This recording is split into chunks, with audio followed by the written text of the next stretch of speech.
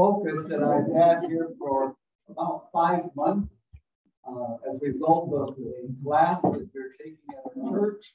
I turned it into a sermon series in December. I want to hear some of my sermons dealing with these topics. You can go back to December on bridgecommunitychurch.com. That's our website, and you can actually listen for more information. We're good on this. So I realized that as I introduce these subjects, that you go, I really am not sure why we would get into this and what is it all about. And so what I'd like to first talk about is this concept of symptoms of hurry sickness. And I know my original title was Enriching Your Life for a Lifetime. I still think that's part of the title, but I added to it a subtitle of Slowing Down to Being, which grammatically makes no sense. But I think when you get done with today's little talk, you'll understand what I'm trying to get at. Symptoms of hurry sickness.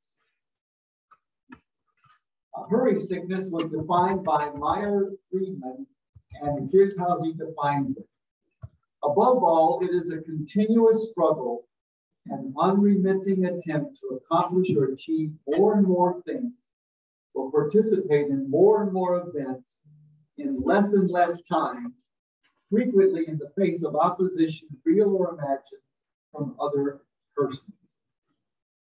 Hurry sickness is where we begin to feel chronically short of time, where we perform every task faster, and we get flustered when encountering any kind of delay or interruption. And so hurry sickness has these qualities that I have on the next slide.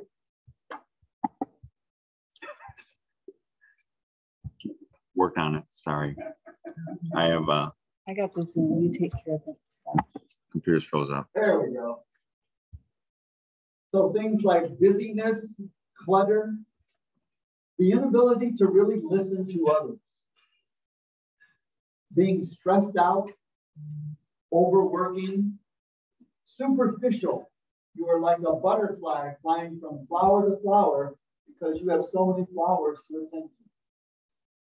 And you feel stuck because there's areas of your life you'd like to change, but you don't really have the energy or the time.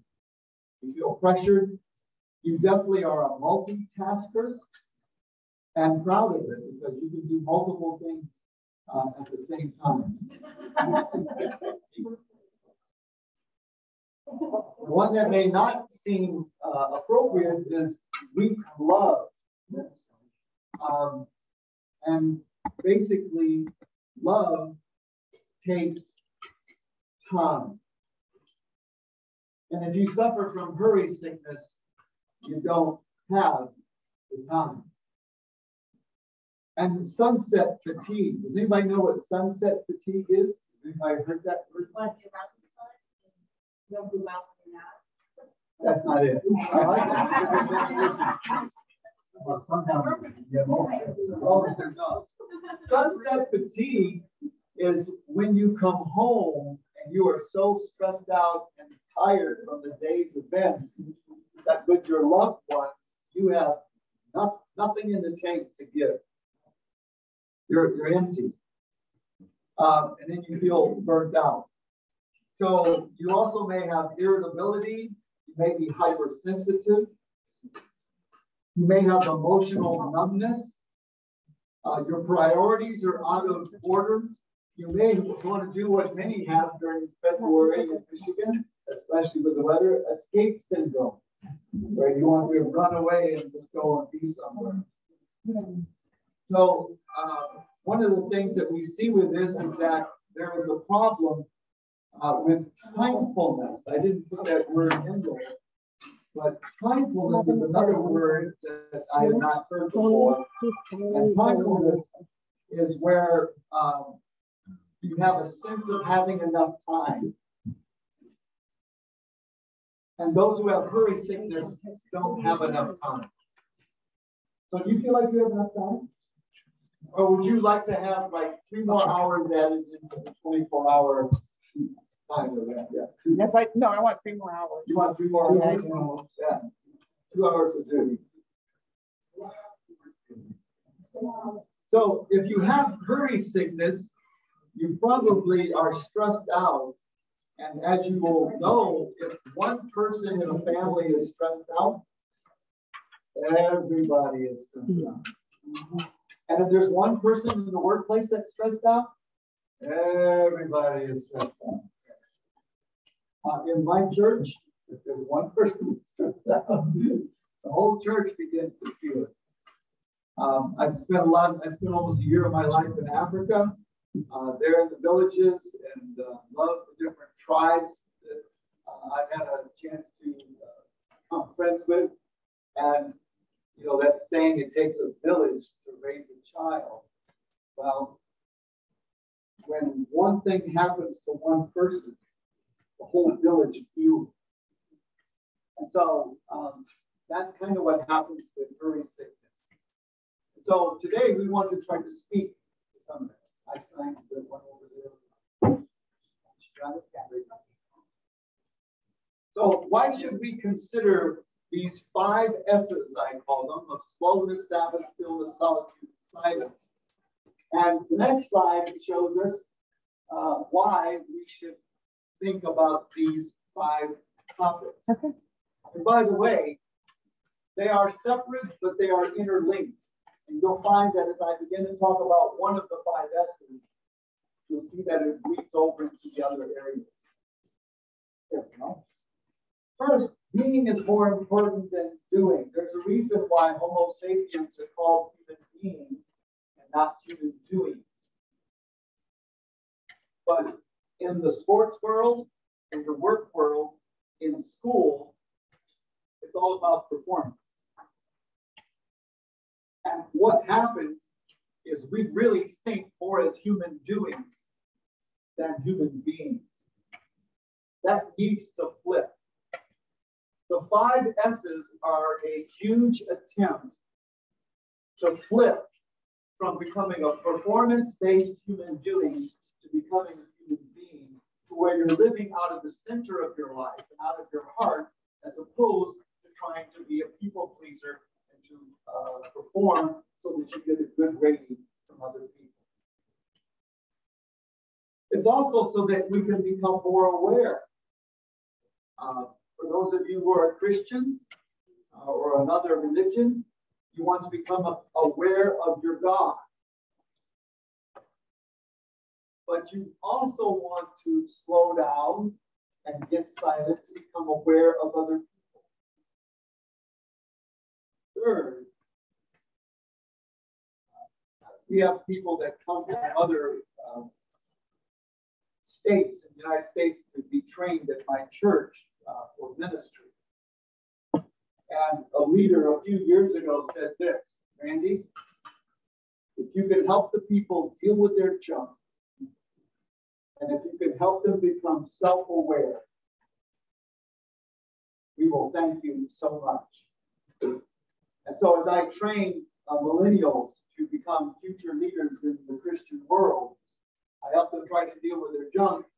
And one of the biggest things is to become self-aware. And I find that self-awareness, you know your strengths, you know your weaknesses, you know your likes, your dislikes, you know what you can do, what you can't do, you know what your spiritual gifts are, you know what your spiritual love language is, you know all these different things about you. I find that we're really missing in that area. Another is being separate from people. Some of you who have gone through counseling understand the concept of codependency. And it's where somebody is just intertwined with somebody else's life. Slowing down, getting alone, being silent can help you become separate from the people that are impacting and influencing you in your life. One of the biggest things is to be present. Have you ever, what's your name? Calvin? Kevin. Have you ever been talking with somebody and just talking like this, and then suddenly they go and look over there at somebody and you're talking to them. Or they pick up, yeah, good one. They pick up the phone and they go, yeah. And, you know, it's like you, hello. Hello, I'm here. What's really sad is I have done it to people. I'm a pastor. I'm supposed to be present, listening, engaged, all there. You ever come home from work and sit down with your significant other and you're eating, but you're not there? You ever have your kids, like my oldest, when he was 4 years old, grab my face and say, Dad, listen to me with your eyes.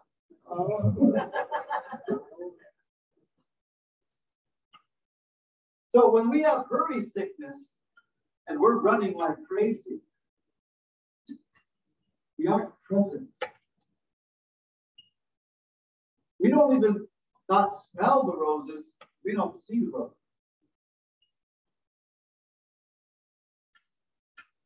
It's to be rested. You ever make stupid decisions? Want more wisdom? And you want to change? Well, I love what Peter Scazzaro says. He says, what you do matters, but who you are matters more. And you cannot give what you do not possess. And the state that you are in, and I'm not talking about Tennessee or Michigan or Illinois, the state that you are in is the state that you give to other people.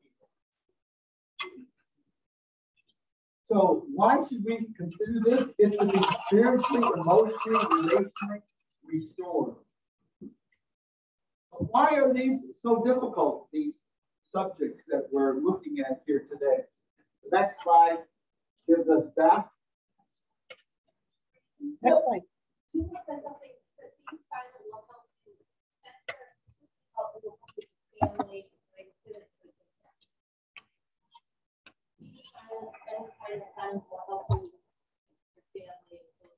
We'll connect to that in a little bit more. I'm going to come back to that. Okay. So why are these hard? It's because of these things. You know what? When we're bored, we have become an entertainment society. We just want to be entertained. It's constant. And to just be still, be alone. I remember when I was in Africa, I was 24 years old, working as a medical missionary in Zaire. And at 9 o'clock, our electricity went out, so we only had the kerosene lamps. And the missionaries all went to bed. And I was single, and they all went back with their spouses, and I'm just sitting there. 24 years old. No phone, no radio, no TV, no electricity. Computers hadn't been born yet. And I went, oh my. And what I was reading a Billy Graham book, and Billy Graham said that when you're lonely, become more lonely. And I never understood it until that time. And I realized growing up in Roseville, Michigan, that when I got lonely, when I was like, I just needed somebody, phone call, get in the car, drive, and I would connect. I didn't know how to be alone. I didn't want to be alone. It's boring. Distractions. I love what I found in John Comer's book that I'll be addressing throughout this morning and this afternoon. A study was done a few years ago. The average iPhone user, how many have iPhones? Okay, 3/4 of our group. The average iPhone touches their phone, are you ready? 2,617 times a day. That's the average. Average.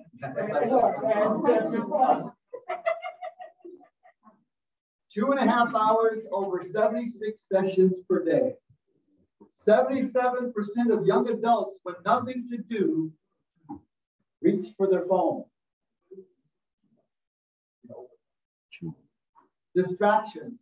I read something here, and this is people that actually do this distraction research, and that if you get a phone call, it takes you 25 minutes to recover. And we are just constantly getting distracted. As a result of that, there is no depth to our life.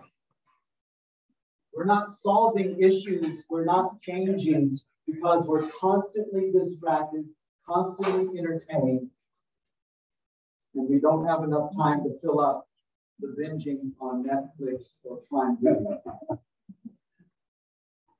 We also are just wanting to feel important. I realize that one of the things that I struggle with, does anybody here ever struggle with low self-esteem? Self-image? You know?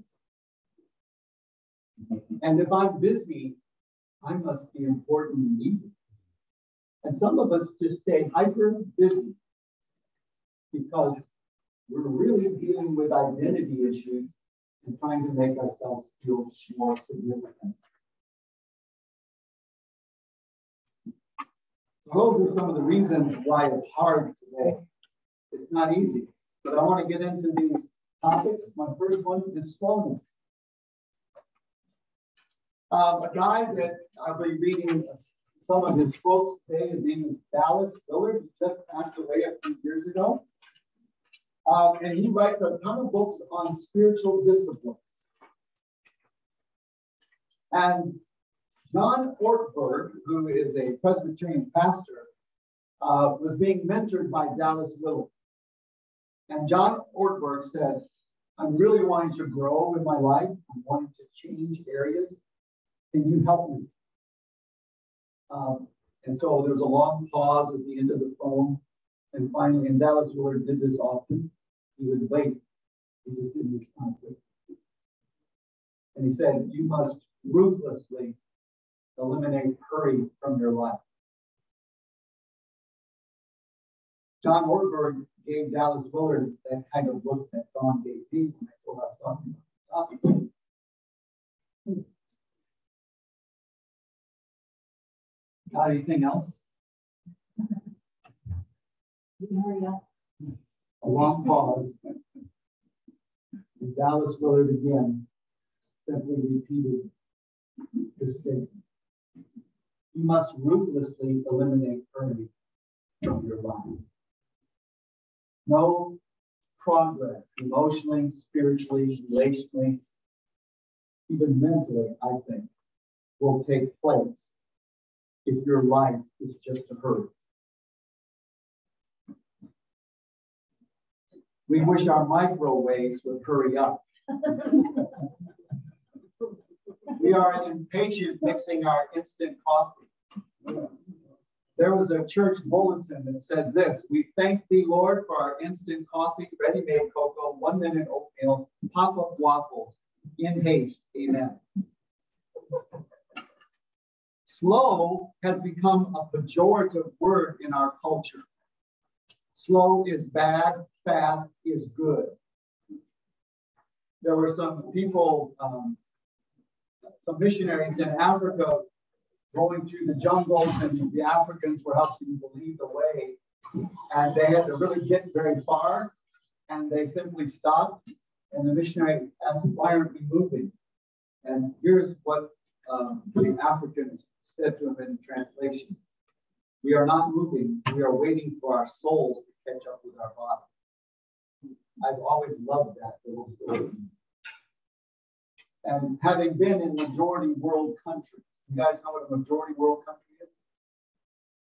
It's people who primarily speak a different language and live in a different country than us.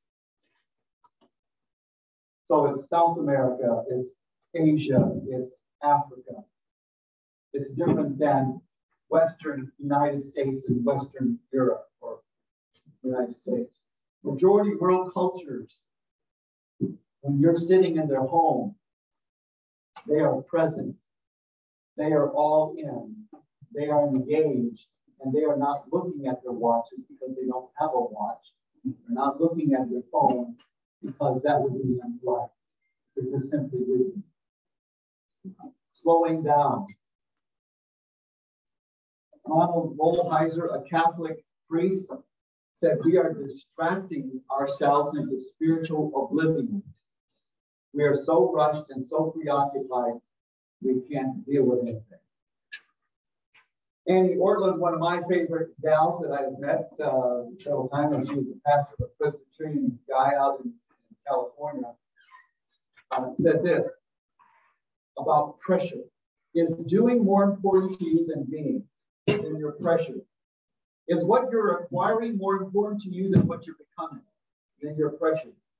Are jobs more important to you than relationships? Than your pressure? Do you think busyness, speed, and efficiency rank near the top of the list of virtues? Than your pressure? Are you ambitious to expose your children to more than most kids get? You're probably pressuring them. Do you have huge expectations for them to achieve in many areas at once? You're pressuring them. Do you want them to be marvelous extensions of yourself? You're pressuring them. And last, if you don't possess deep in your soul an assurance of God's acceptance of you and your family and other people's acceptance of you and your family, then you're pressured and you're pressuring. Trying to justify yourselves, qualify yourselves, promote yourselves can take an awful lot of time, but probably you won't change much until you get grip.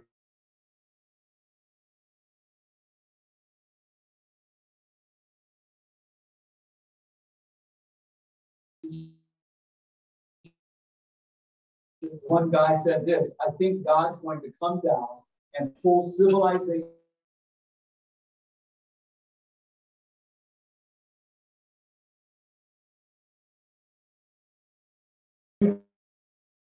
to some of those possibilities at the end.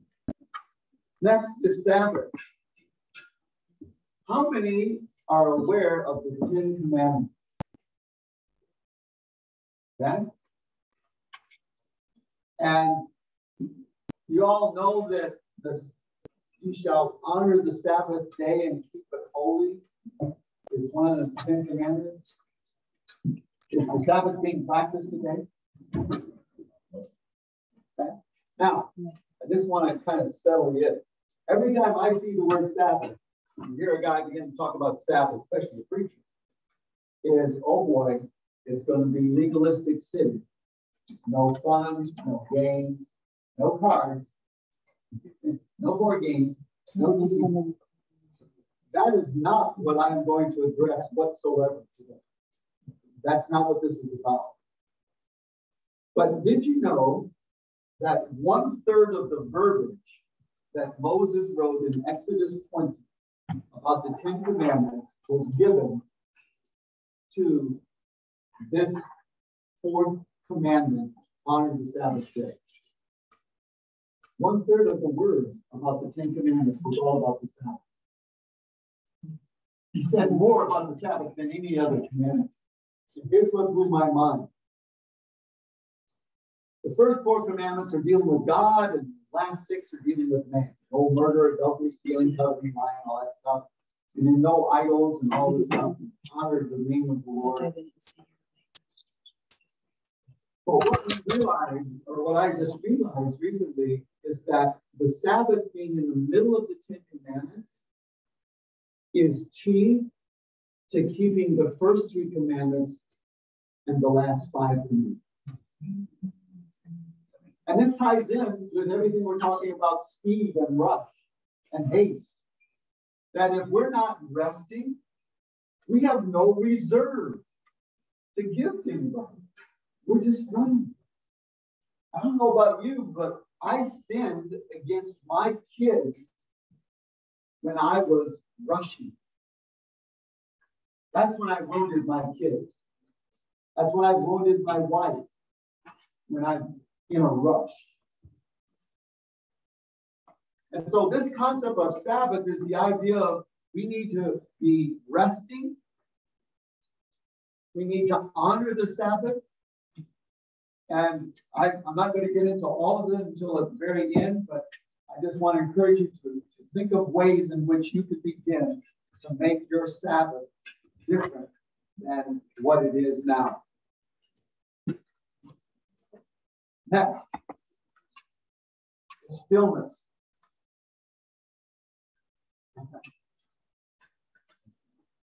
This is probably the hardest to explain. And by the way, these are not easy subjects to talk about. And when you try to build it into your life, I wish I could give you 3 little steps. This stuff is actually hard to do. It's not easy. And stillness is one of these. What does stillness look like? Wait, is it like when you're on the dance floor? And I used to do a lot of boogie and dancing.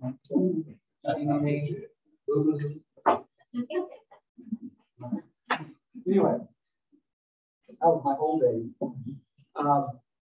Can we do that again? No, we're not going to do that. Statue, like a little robot. Is that what stillness is all about? No, that's not what it's all about. Stillness is being quiet and still and doing absolutely nothing. Wait. You mean like nothing? No music, no TV, no action, still.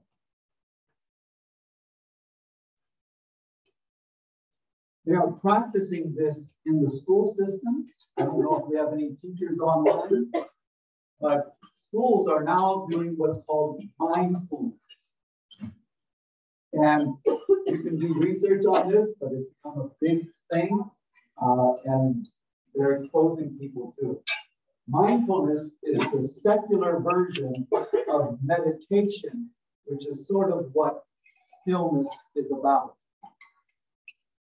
Stillness is about, and one of the best Bible verses that I know on this is Psalm 46:10. Be still and know that I am God. Be quiet, let go, chill, rest. But it's, for the Christian, it's being meditating upon God and his word and being still before him. There's a guy named Michael Hyatt, and his wife said, you need to read this book by Martha Beck called The Joy Diet. And his wife said, you won't agree with everything in the book, but I think you'll like it. The first chapter is entitled Nothing. Nothing. In summarizing the chapter, Beck says, to begin the Joy Diet, you must do nothing for at least 15 minutes a day. He said, I began to do that, and my life was transformed. The book's called The Joy Diet? The Joy Diet by Martha Beck. Husbands have known this secret for years, just so you know. Right. We have a little drawer. Nothing. When the wife says, what are you thinking about? Nothing. Nothing. But usually that's when they're in front of the TV going like this with the clicker and flipping through the channels. So I just want to encourage you that being still is doing that nothing. Now, all of you have read books at some time. You know about whiteboards and white space. And in books, there's margins. And if you're in advertising and marketing, what you want is a lot of white space. Just use like one little picture or a few words, but have like blank, because what you're trying to push is going